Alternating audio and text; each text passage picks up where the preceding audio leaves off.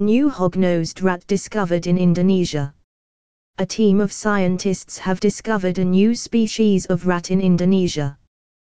The species, which has been named Hyorhinomys stuempkei hog-nosed rat, has distinct and unique features uncommon to other rats, they said.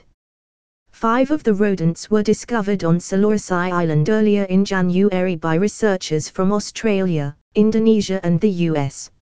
Museum Victoria's mammal curator Kevin Rowe said the species was previously undocumented. We were on a mission to survey remote mountains in the area and to put evolution in Asia and Australia into context, Mr. Rowe said. Nothing is currently known about these rats and how widely they were distributed throughout the forests. Remarkable morphological evolution. Mr. Rowe, who specializes in rodent evolution, spent 6 weeks in Indonesia with other scientists and a group of locals trying to reach the remote forest area.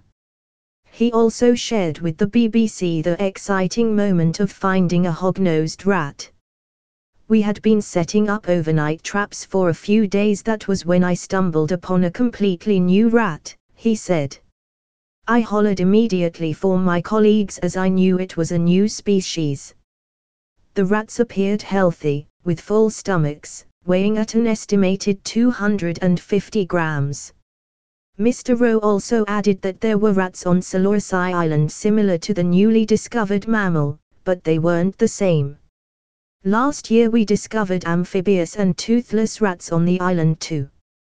There is a remarkable morphological evolution going on there. He said the rat's uniqueness had far exceeded expectations. Obviously its nostrils, which resemble a hog's, are very unique. But it also has a long face and larger ears for a rat of its size and lower teeth, which are more in common with shrew rats, he said. It also has pubic hairs that are very long and extended, which we see in other Australian mammals.